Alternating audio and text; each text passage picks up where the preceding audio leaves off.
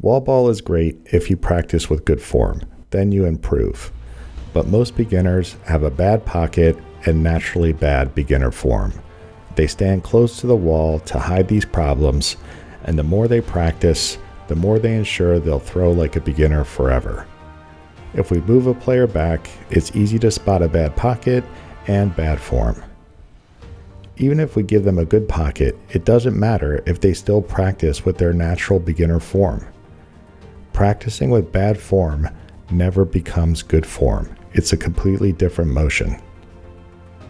When a beginner has a pocket that works, and when they get a little bit of help learning how to throw correctly, then they could practice far from the wall with a full follow-through.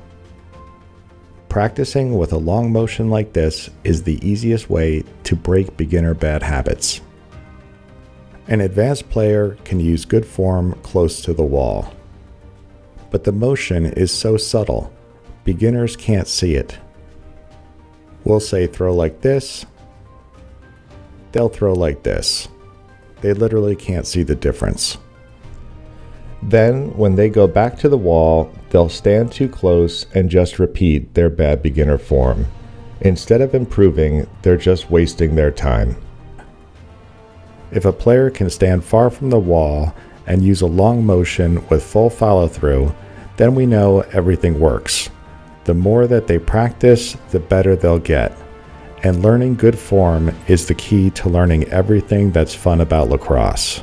While everyone else is wasting their time, players who learn good form become the next stars.